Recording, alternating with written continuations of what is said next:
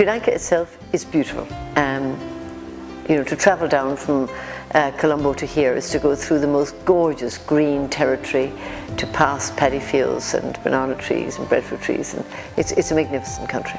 The people here are beautiful. They look beautiful. They have a sense of humour that is absolutely fantastic. So I think there's something very similar about Ireland and Sri Lanka. Small countries where people are teeming with energy, and I feel very at home here. It was my first trip on SriLankan Airlines, and I know that the hospitality is legendary. Well, it deserves that. On all sorts of levels, I'm very, very keen that people meet at cultural and literary festivals. This festival is wonderful because it's in the most beautiful place on earth.